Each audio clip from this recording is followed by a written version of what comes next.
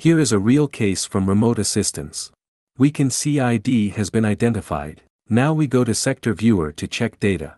LBA 0 and the last one display empty data. We manually input common starting LBAs of OS format, such as 63 2048 4096 etc. 55 AA signature is not found at last 2 bytes. After user communicates with his customer, we find that it is surveillance hard drive of Hikvision. We enter the surveillance module for data recovery. The function of current module is the same as Data Explorer. After normal task creation, we can directly view video in File Browser.